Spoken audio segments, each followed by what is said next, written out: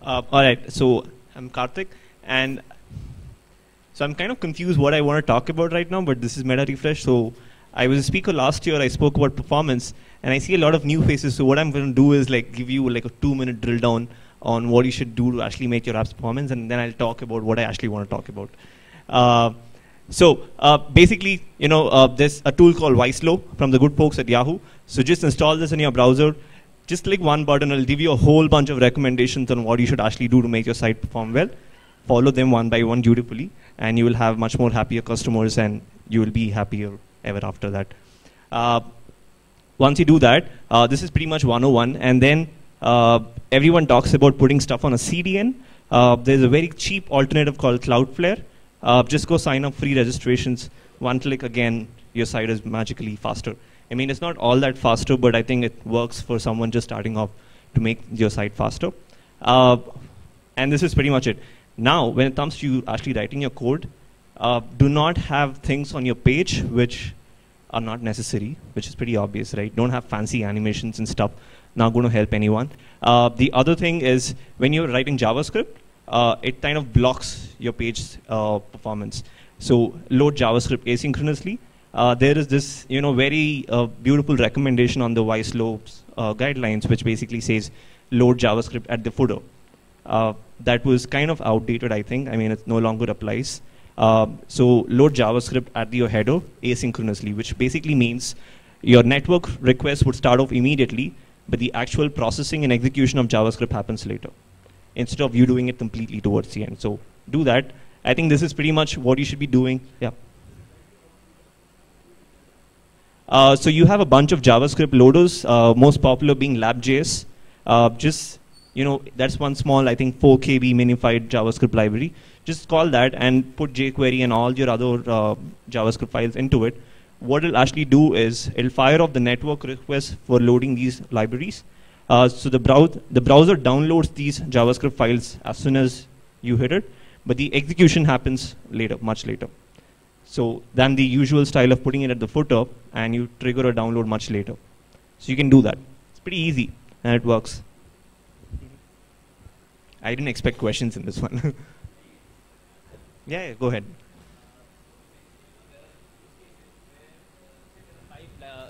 Five JS files that I'm loading, and say after 2 JS files, there is actually some script that I want to run on the page. Okay. So maybe there's dynamic data from the backend that I want to just inject into JavaScript. So after loading 2 files, there's printed JavaScript, and then there are more files. Would lab.js support that? What I'm trying to say is what you should be doing is your loading and execution is to be separated. So you still download your script files, but you execute them on demand. Yeah, but what if there is JavaScript that needs to be executed between, say there are 5 files that are loading. Let's take this offline. Sorry? Let's take this offline. Okay. I'll discuss it. Okay, I think we need to do this after this. I'm going to... and so this is what I wanted, basically talk about performance. And this whole new pet peeve that I have right now is obsess over metrics, which is what I actually want to talk about. So there's this awesome library from guys at Etsy called StatsD, which is a Node.js based library. What it basically allows you to do is, is something completely isolated from your app. And all of you guys who are running a startup, building products, you can track trivial things all the way from a user coming to your website, clicking something. You can basically obsess over data. It's called data porn. That's what it is. So you can track all kinds of stuff. The benefit of this is you can do all kinds of fancy analysis and actually see what works for you in a very cheap and reliable way without actually breaking your app's performance. It's completely asynchronous and all that. So just check out Etsy's StatsD. There's a wonderful blog post by them. It's called We Measure Everything, or Why Measure Everything. So just have a look at that, and I think that's pretty much what I want to say. Yep. Thanks a lot, Karthik. Let's quickly get through this. Supreet, come on up. Give it up for Supreet, everyone.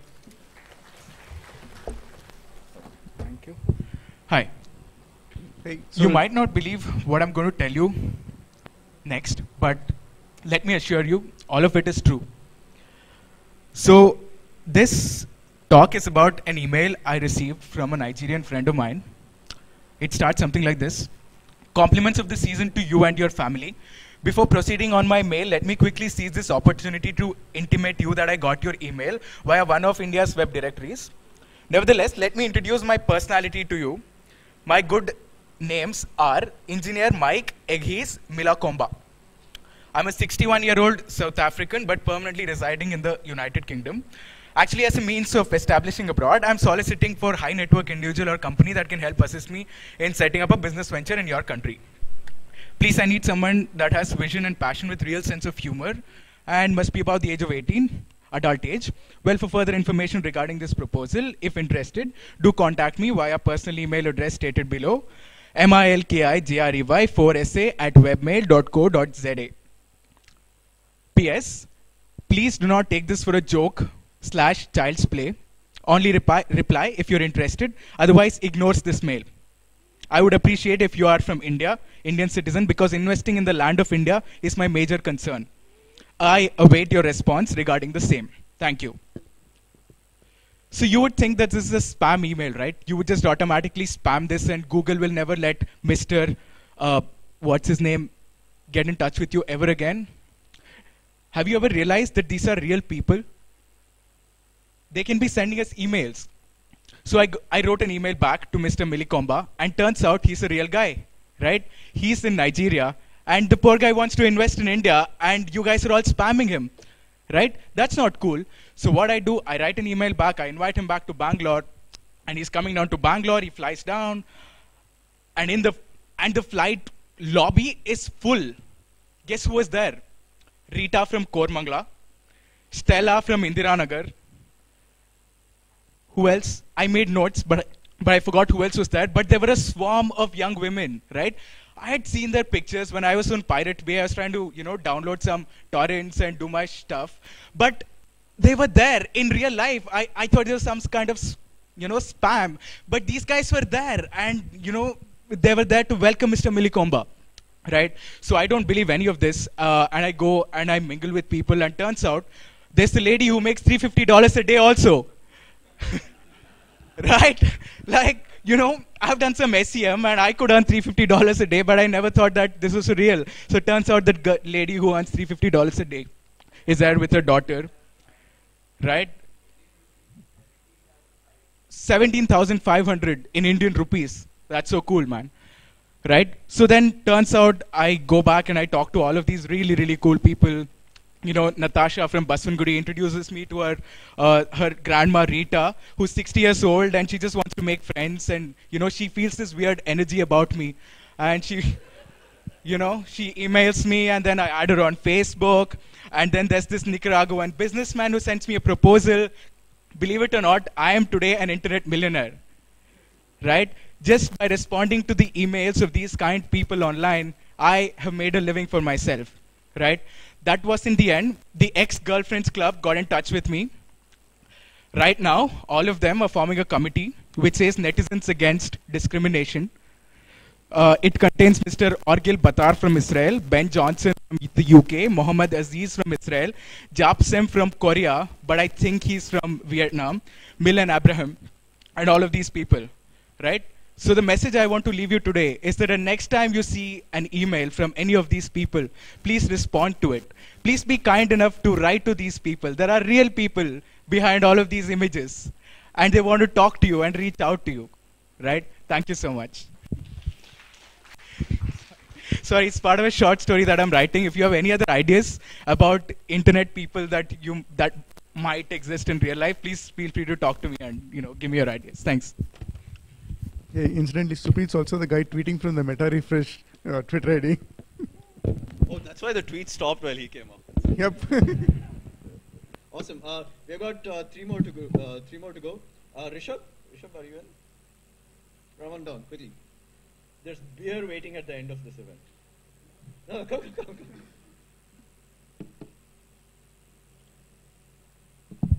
All right, everyone, give it up for Rishabh. Oh, sure.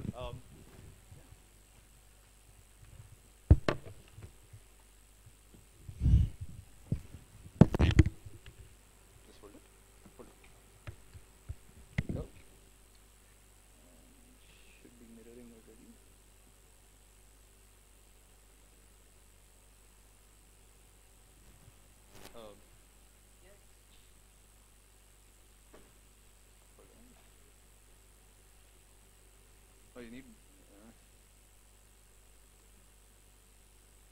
okay. You're good. You want browser tab and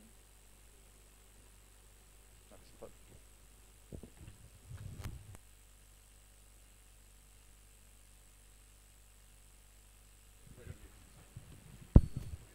Hello.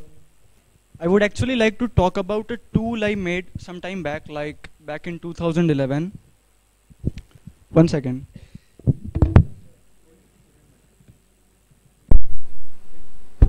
Hello, hello.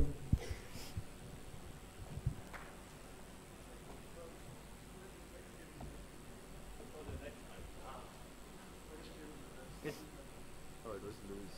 Just count to 10 and let's try that again.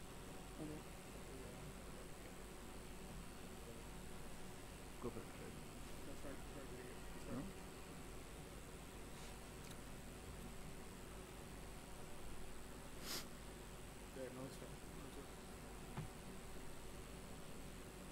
No, on the Mac, just do a command. Command out. Yeah, it's loading. It's loading. And there it is. Come on.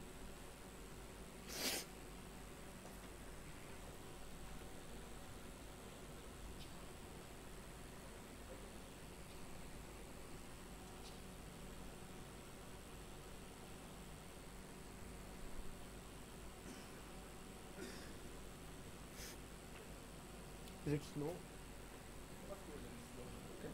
One second, I may need to log in. So this is basically a tool I made some time back. It's like JS Fiddle, where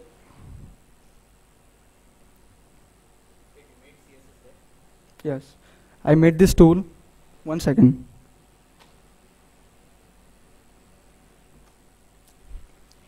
The internet is a bit slow.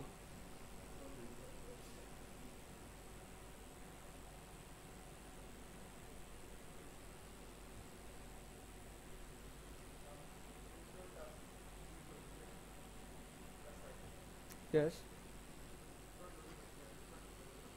Tab doesn't work. What do you want to do? I want to click this. Tab doesn't work. No, there you go. Should be logging in. Okay. So yeah, you can't, like tab is a little off. Oh, okay. See.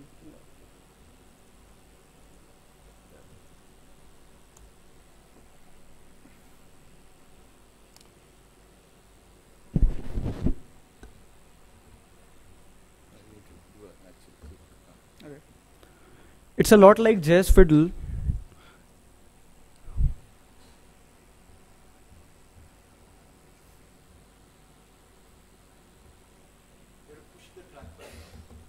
Okay.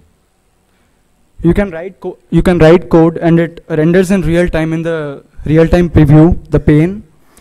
So and then something like let's say it supports Zen coding too, and then you can save it.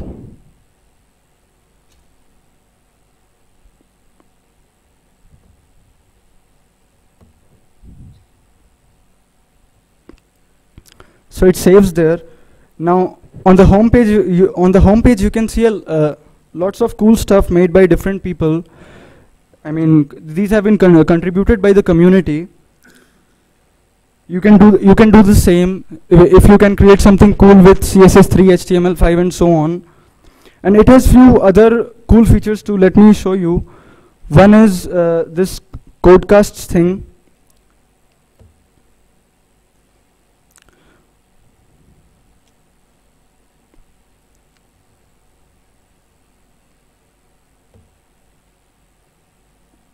The codecast feature is basically like if you write some code in those HTML, CSS, and JS tabs, the boxes.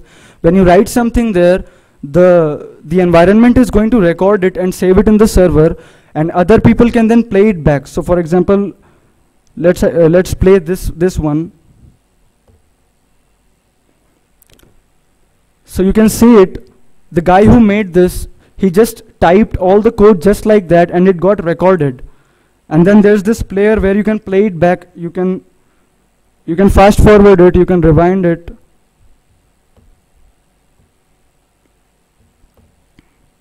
Play at different speeds too. let me take it a bit further.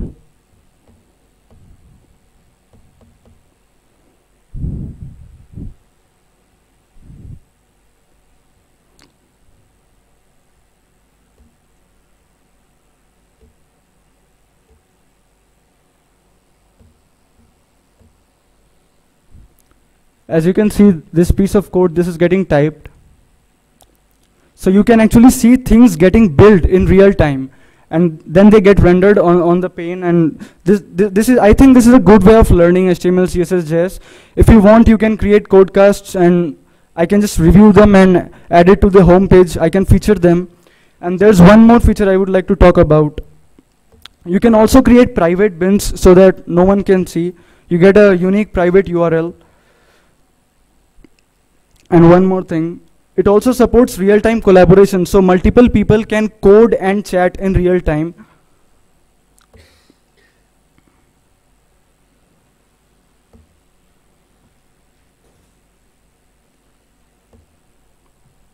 There may be some bugs or quirks. You can always use this feedback form on the right side of the button.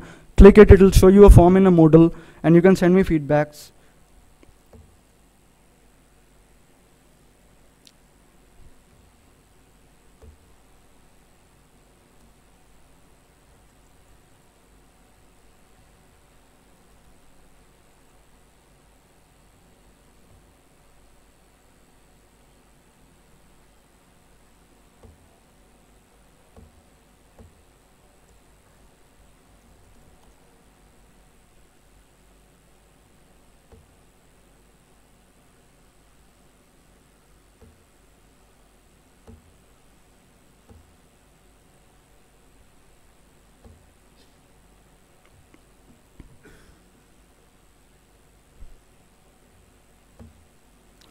Now, I just opened the same bin page in 2 tabs. You can see under the collaborators list, you can see me twice, but if 10 different people, they join in, you will be able to watch them. I mean, they'll get listed in that collaborators list.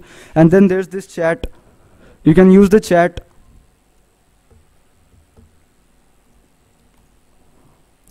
And you can also code, it'll get emitted to all the nodes in real time. So that's it. And if you would like to contact me, there's this about. You can find my details on that about and contact page. One of the URLs is to my Twitter account, and the other is to my blog that has the contact form. So that's it. Thank you. Thank you.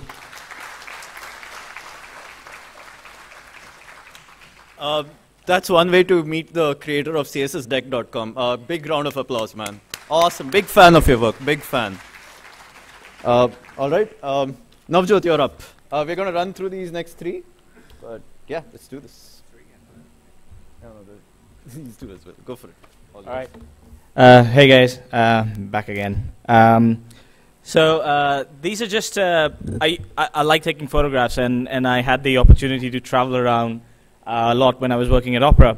So when I take photographs, a lot of times I'll take a picture, and I'll get something in mind. When I see this through the viewfinder, or I'll look at it later on the computer, I'll get something in mind. And so what I try to do is, a lot of times I'll put some pictures up, and at the bottom you can see I try to put a caption to kind of give that picture, a different kind of an angle. So it's probably, hopefully, not very long. So I'll just run through a few of these pictures, and maybe just mention some of the stories. So this was actually taken in Munich, and we were just waiting outside to go to a conference. We were on a car, and we had a flat tire, so we were standing there, and I took this picture, and it just I named it "I'll Be Watching You." Kind of, I saw that tower in the background, looking over, which looked like a church or an old church or something, looking over the cars. This was in Italy, and this was a couple who is. It looks like they're about to kiss, but they weren't. They were actually. I saw them kissing, and I was like, "Oh, I need to capture this," and they were, just finishing the kiss. So, but it looks like, and it reminded me of the Hallmark or the Archie's cards that you used to get in India when we were teenagers. So I named it. They still do that. This was in Oslo. I was walking back from work. This is when I used to work for Opera. So I was walking back from work, and I saw this guy. So this was, in Oslo, 6 months it's darkness. So this could be 3 p.m. or 1 p.m. and it'll look like this. It'll be dark. So I was walking down, and this was one of the roads. I saw this guy. He was walking up the street as well. So I saw him, and I kind of felt that this is kind of how I look when I'm walking back. So I took this picture. And, it was just a walk back home. That guy was also walking back home. I was on my way. He was on his way. So I kind of found it interesting. So I took this picture. This was in Kyiv to the Ukrainian Vladimir here. So this was we were sitting in a restaurant in Kyiv, and these two women were chatting. And I was just clicking pictures, and I got the shot. And really, and the caption I used was, "I think the spell worked." It looks like the girls, telling her which grandmother or something. I think the spell worked. This was again, I think in Ukraine, Lviv.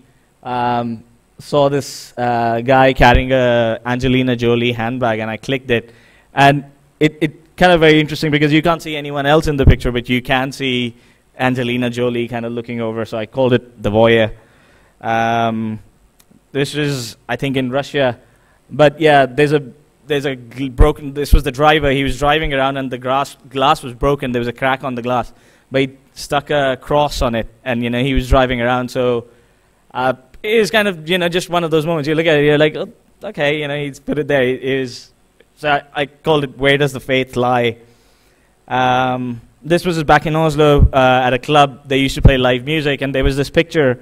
They had a lot of random stuff behind them. This was a bar where there was a resident band, and one of this was these pictures, and it was just a picture I saw again and again, and it just kind of stuck to me. It stayed in my mind, and I just got this picture. Took the picture of all these guys standing in front of her playing their instruments, and she was just, so it was kind of like the forgotten entertainer. This is, again, in Oslo. This was, I think, at 3 a.m. I just walked out of a club. I had a camera with me. I walked out of a club, and they just got this picture, and I didn't realize what I clicked, but when I looked at it, I called it "Some are lucky, some are not." You can see this guy standing alone. There's a couple there, and there's 3 guys. So it kind of just resonated with me, some are lucky, some are not. This was a friend. She was walking, and I took this picture, and I called it the fly or the spider, because all these railings on the side, they kind of look like a spider web. It could be a spider web, or it could be her wings. So it's kind of, that's what made sense. This was I think in France, and this dog was sitting in the display. Everyone was looking at them, and he really looked miserable. All the couples and the girls standing outside, they were like, "Oh, so cute," but he looked miserable, right? And so I called it "Wanna Trade Places." Everyone's just looking at him, or her. This is, I think, by far the most interesting one, and I'm going to tell you a small story around it. I think Shwetank's already heard this maybe a million times. But this was in Kyiv. I was there to talk at a university, give a talk at a university. Kyiv's the capital of Ukraine. So when we got there, Opera had this concept, when you travel, we traveled cheap, and we would fly economy, and you'd stay at a hotel which shouldn't be more than $100 a night. So when we landed there, I looked at where I was going to stay, and it said Hotel Kyiv. I was like, okay, sounds fancy. It's Kyiv, and it's Hotel Kyiv. So we go to the city, and it's in the center of the city. It's like Brigade Road or MG Road. It's the main shopping street. At the end of the main shopping street, there's this big, massive building, and that said Hotel Kyiv on the top. So I was like, wow, I'm staying in Hotel Kyiv. It's like the main hotel, it seems like. So we go there. I was with 2 colleagues of mine, a Ukrainian girl and a Russian guy. And so we go in there, and they're like, and you park the car, and you walk in the lobby, and you kind of know why you managed to get it for less than $100, because it looks shabby, and it wasn't well maintained, and it was quite old. So anyways, we go in there, we check in, we go up to our rooms, and I open my laptop. This was over the weekend, and we have a conference. I have to give my talk. So I wanted to prepare my talk. I needed the internet access. So I was sitting there, and I was like, can't find Wi-Fi. So I go down to the reception, and I'm like, Wi-Fi? And no one talks English. So I'm like, Wi-Fi, Wi-Fi. So she's like, yeah, data machine? which is the computer, right? So I'm like, yeah, Wi-Fi, I need internet. She's like, okay, like, she just points and she's like, oh, go across the, she's like, go there. And I see a door across the lobby, so she's like, yeah, just go there. I was like, okay. So I go there, I have my laptop in my hand, and this door is a door with like beads hanging in front of it, and there's a guy standing outside, like a big guy in a black suit, and I'm like, okay. I was like, and I go there, and he just looks at me, doesn't say anything. He opens, like, just pulls the beads aside, and I go in. And I walk in, it's dark, lights around. It takes me about 5 minutes to realize, look around, I'm standing in a strip bar. I'm like, whoa, I needed Wi-Fi. I'm in the strip bar. I'm like, what just happened? Anyway, I go to the bar. There's a counter right next to me. So I go there, thinking I can sit down there and, just check. And luckily, the girl behind the counter spoke English. Probably the only person I met in that hotel who knew English. So anyway, I sit down, and I open my laptop, and immediately she comes over. She's like, oh, you need Wi-Fi? Yeah. I was like, yeah. She's like, here's the password. And I don't know what to say. I'm sitting there in the strip bar, and I'm like, here, and I'm like looking over, and I'm like, is it rude if I don't look there? And I'm like, and after a while I realized, I'm like, hold on. I'm in a strip bar. Why am I looking at my computer? Let's put my computer down, right? So I start looking the other side. I get a drink, and I go and sit down on the couch, and I, take my phone, I message my friends, I'm like, the Wi-Fi is in the strip bar, and I'm not kidding, so come down. So I'm sitting on the couch, and my friends walk in, and they're like, oh, you were right. So eventually, we have a few drinks, and we're sitting there, like, have to make this presentation, so open, and it was the coolest thing to do, you're a geek, the story you can tell, sitting in a strip bar. You do get some Greek cred for it. So I open my laptop, and I'm working. And of course, you get all these funny glares from these women. The girl, the couch next to me, the girl there, she's giving a lap dance, and she's like, "What are you doing?" And so, anyways, I start working, and I'm on Skype, and my friend back, my colleagues back in Oslo, they're online. So I see this one guy, Roberto, a good friend of mine. So I Skype call him, I video call him, and he's sitting at work, and he's like, oh, hold on, let me get my headset. He gets his headset and calls on. He's like, dude, I can't see you. And I've got my headphones on. And I was like, oh, okay. I was like, don't worry. So I slowly turned my laptop. And he's like, what's going on? He's like, whoa, what the? Where are you? So I was like, believe it or not, I'm sitting in a strip club. He's like, lots of questions. First of all, why are you on the computer? I was like, yeah. He's like, dude, really? I was like, yeah. So he's like, okay. Anyways, we switched. I switch off the Skype, and I try making my presentation. Works a little bit, but and this lady comes over, and she's trying to talk to me now. She's probably curious. She's one of the, not a lot of guys there, so she's bored, and she comes over. She's like, this strip club, you data machine. I'm like, yeah. I didn't know what to say. I didn't know what to do. So I was like, yeah. And she just smiles, probably trying to make conversation, didn't know more English. That's it. Anyways, we go back, and next morning, so this is in the morning, we come back down, and we're like, Wi-Fi? We have to, she's like, yeah, strip club, that's it. And believe me, we walk in, and it's not a strip club anymore. It's a cafe. There's no strippers, nothing. This is the morning, and we walk in, and yeah, of course we're a bit disappointed, we're like, we're like, oh, okay, we can make the presentation. So we sit down, start making a presentation. We get coffee. The same girl behind the counter is still there, who speaks English. And she gives us coffee, and we're like, okay, sit down, now we'll work. And this is Sunday morning, I think around like 11:30 or something. So we're sitting and working, and believe me, all the strippers from last night walk in to practice. So this is them. So this is one of the strippers on the pole dance. This is practicing. No one else there. They're not in their dresses, they're just in their, pajamas and whatnot, and they're practicing on the poles. So I had my camera, and I had to take this picture. So I had my bag, my computer laptop bag, so I took out my camera while these guys were practicing. So you can see these are laptops at the bottom of the screen. These are our laptops. We were working, and there were strippers behind us, in front of us, doing their practice. So yeah, just one of the interesting stories from Kyiv. That's all. Thanks a lot.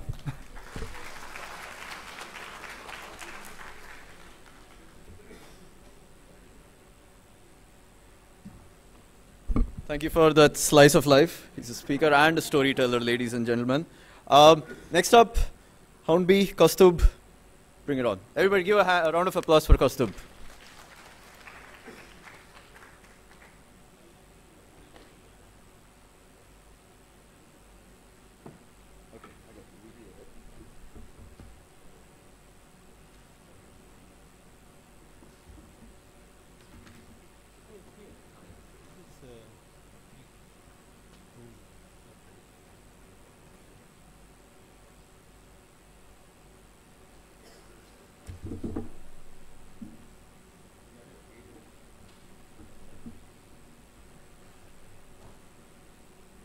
Hello.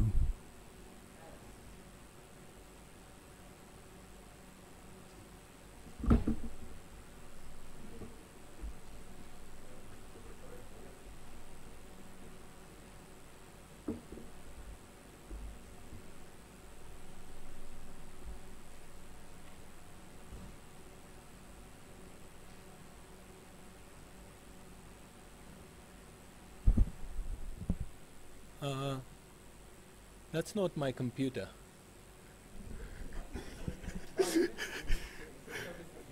Huh?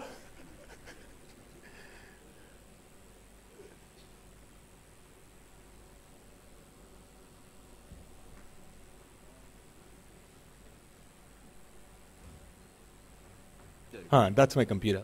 Oh, that's not what I want to show. That's what Sajad's going to show you next. Oh, did I just close your tab? Sorry. Okay. Okay, so I'm just gonna, this is the boring bit. No strippers involved here. But I just want to show quickly a couple of projects I've been working on and been involved in over the last several months. I work for an organization called Tactical Tech, and we're a not-for-profit, and we do a lot of work with activists. A lot of the work we do is also around privacy and expression, a lot of work around net freedom. And we did some fun stuff last year, and it's called Me and My Shadow. The idea of this project was to just kind of like look at it, look at in a fun way what kind of digital traces you're leaving behind every time you're engaging with technology. So we have this one really cool interactive visualization thing where you can like go in and go, oh, I use Facebook, I use a computer, I use a mobile phone. How much am I giving away? What? Oh, I'm so screwed. And that's fun. But one of the other things that we did was actually look at terms of services and privacy policies of different organizations, different online web services we use pretty much every day, and kind of like figure out what do they actually say. This is Yahoo. There's some stuff about Twitter and stuff. So yeah, so basically these are long, really, and nobody wants to read through them. And what do they actually say? That's all we really wanted to get to. So this is what we did. That's what it actually says. And we've done this for a few, Yeah, so we've done this with a few of them. This is with Twitter, for example. That's an excerpt from the privacy policy sometime around April 2012. It's long. It says a lot of stuff about, oh, we don't do this, we don't do this, we don't do this. But what do you guys actually do with my stuff? This is what they actually do with your stuff. Anyway, this is not what I want to talk about today. That's fun to use, just like poke around a bit and play. There's a slightly more serious project I've been involved in a little bit of late, and it's called Terms of Service Didn't Read. So like we all do, I do this too. I just click every time I see a checkbox which says, I have read terms and services. And I agree to it, and I just, go on ahead, use the service. But there are times when I really wonder, okay, how do I actually know what these guys are doing without actually having to read through all of this stuff? And that's what this project does. It's a community project where a bunch of people get together and contribute to kind of rating what different TOS for different websites say. The way it works is there's a working group which is a mailing list, which anyone can kind of join and contribute data to. And then there's a bunch of browser extensions and an API which let you figure out how these things have been rated. So I have a little Chrome extension here. Do you see that little question mark right up there in my bar? that question mark exists because this has not been, there's no class that's been assigned to it. The working group's been doing a bunch of work on this and figuring out, okay, this is what Twitter actually does. It deletes your account after 30 days. It keeps the right to your content. That's a bad thing. Twitter provides archives of their terms. That's kind of a neutral thing. They do a good thing. They promise to inform about data requests. So if someone's government's asking them for your data, they are going to tell you that they were asked. So it just basically grades different terms of services on an A to E scale, A being really good and E being, oh, you guys suck. So a lot of these haven't been graded yet, but yeah, one service that we all kind of like, which has been graded a very high B, is GitHub. Most things, they seem to do most things right, except they can change stuff anytime, sometimes without notice. Your personal information is limited for is used for limited purposes. This is what they do with it, and there's a few bad things they do. So yeah, it's just it's useful sometimes, and it's just something I wanted to bring to everyone's notice because this project could use a lot of help, and I think it has been helping a lot of people use these services every day. So that's it from me.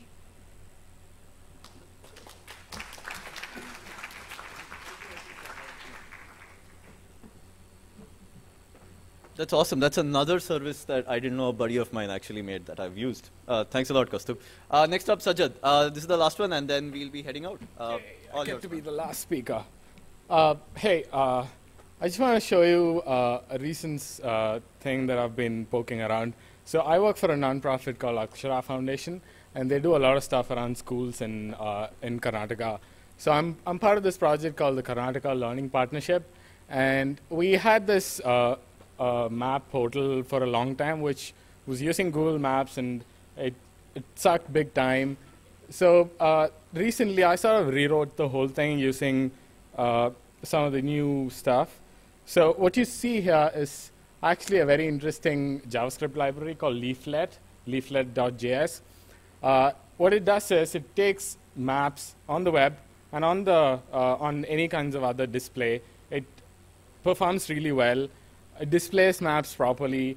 It'll let you add custom controls. So one of the things that you can do here is, all right, doesn't seem to be, okay, so, and this is staging, so I don't know whether something goes wrong. So it clusters the markers according to the zoom level.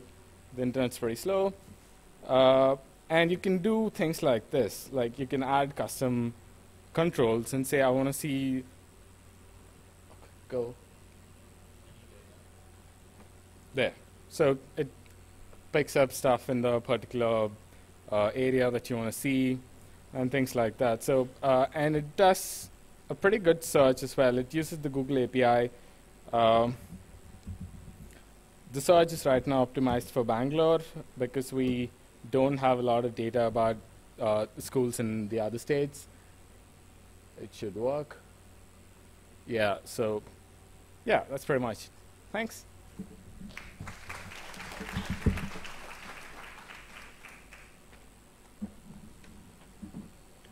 Thank you, Sajjad. Have I missed anyone out? No? All right, and that's it for this year's edition of Meta Refresh Lightning Talks. Thanks a lot, speakers. There was a lot of fun. It was a great range. And we'll move on to the party from here. Thanks, guys. Be sure to be here early tomorrow. We have another full day of talks, and it'll be even better than it was today because I'll shave or something. Anyway, all right. See you guys. Head to the party.